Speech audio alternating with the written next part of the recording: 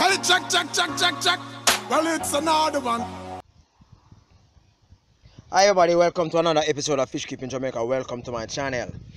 Alright, so for the past couple of weeks I have been noticing a few of these things. I don't know if you can see it, but these are spider webs, right? Within my ponds, near my ponds, on the lines, near the tree, all of that. And I was tempted to actually remove them from my ponds because I don't know if they are biting spiders. I don't know if they will, like, have any implication on my kids as they pass, right? But I have decided to let them be, and this is the reason why I have allowed these spiders to be.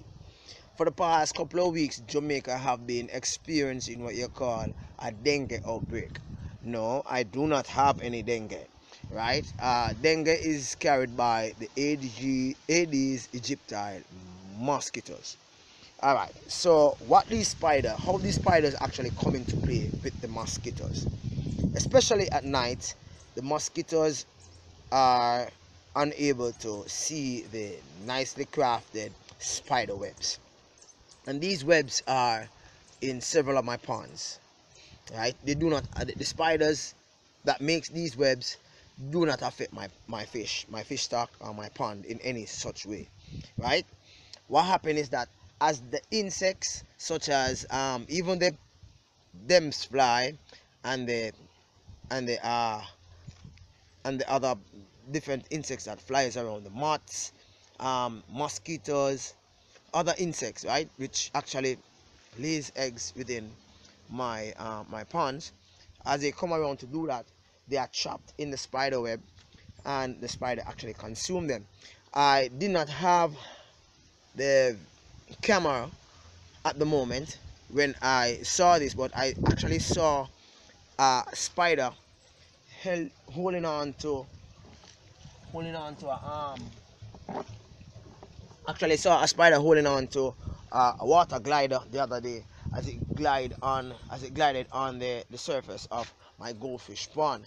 So with all this, I am just equating the fact that insects, good and bad, live around the pond. So I should just let them be and let nature, let the ecosystem within this natural habitat plays out, right? So I'm just sharing this with you, right? So the spiders have their part to play. Although the other night I was coming around here because I mostly feed my fish in the night.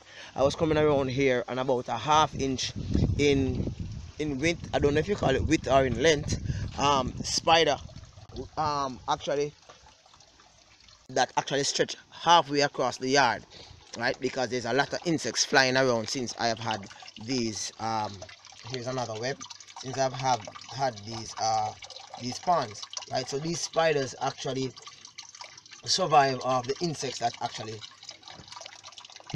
come by the pond, and they are doing okay.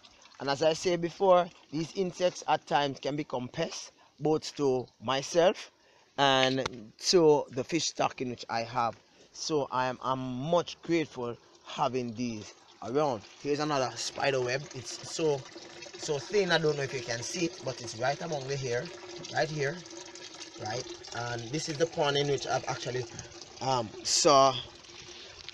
seen the this is the point in which I've actually seen the water glider being eaten by a spider, and it was really an action-packed thriller, right? So, as well, no, I would not see the spider. Well, here's another spider web, right? And this is just on the outskirt. I don't know. It's right here. Here's a spider, right here, right here, right here. Right, so I haven't seen much around my Jack Dempsey pond. I guess my Jack Dempsey doesn't allow. Well, wow, yes, I see one. Here's a spider web, right? Here's a spider web here. But I don't think the Jack Dempsey will allow much insects to be on the water surface, because with the babies and with the adults in it, these insects are quickly eaten, right? So a harmonious ecosystem within my backyard, right, where in which the spiders actually consume the insects which flies at night and even in the day, but they are mostly active at night. This is really here for another fish keep in Jamaica. Really interested ecosystem, the cycle of life as I look on my ponds.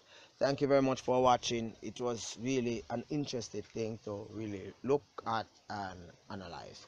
Bye bye for now. See you next time. Peace.